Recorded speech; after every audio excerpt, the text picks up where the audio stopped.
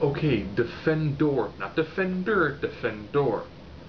It's kind of like a low budget version of kind of like Kick-Ass. But it came out in 2009, so it doesn't actually rip off Kick-Ass in that aspect of when it came out as a movie. Woody Harrelson plays a mentally challenged man who decides to become a superhero, even though he has no powers. He then takes over the guise of Defendor, O-R, not E-R. If you say E-R, he will get really agitated with you. And essentially, he's out fighting crime in what looks like a black bodysuit with the letter D done in duct tape, an army helmet with a flashlight, as well as a camcorder that's like old-fashioned, so it makes like actual full-size tapes, a trench baton, which is like a World War II era close combat. Think of like a steel reinforced bat, more or less. And as he progresses, he also has jars full of angry bees, a slingshot, and a bunch of ball bearings. You're probably thinking this is going to be a comedy. It's actually more of like an action-adventure drama.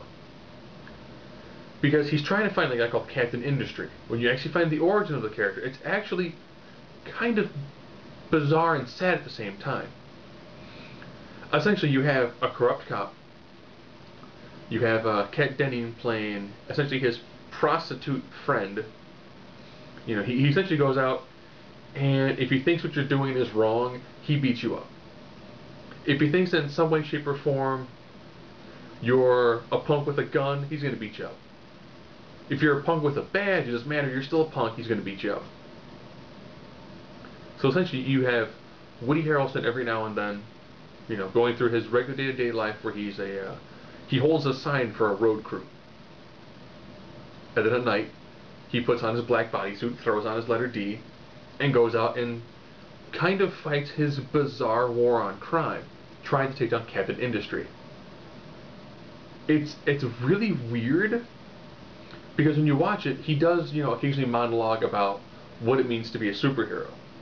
He's like, you know, when he's like, Defendor, he's not scared, he's not stupid. You know, essentially it's when he puts a costume on, he feels like he's a better person. He's a better version of himself. And it's done. You think it'd be done really tongue in cheek, and it's actually not. It's actually done fairly serious. And as for being a low budget movie, it's done pretty well.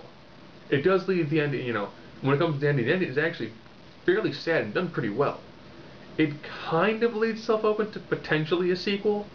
I have no idea where you would go for a sequel, but he does eventually find out that who he believes is Captain Industry does actually exist. So he goes from stopping, you know, like petty crime, all the way up into actually fighting people who have guns. Bear in mind, he thinks he's bulletproof from a previous encounter, but he's not. So you kind of have this person who's trying to essentially make his way through as a superhero with absolutely no powers and no training at all. But it's done really well. And it's actually, for being low budget and Woody Harrelson, this is probably one of his best roles that he's had in quite some time. And that is Defendor.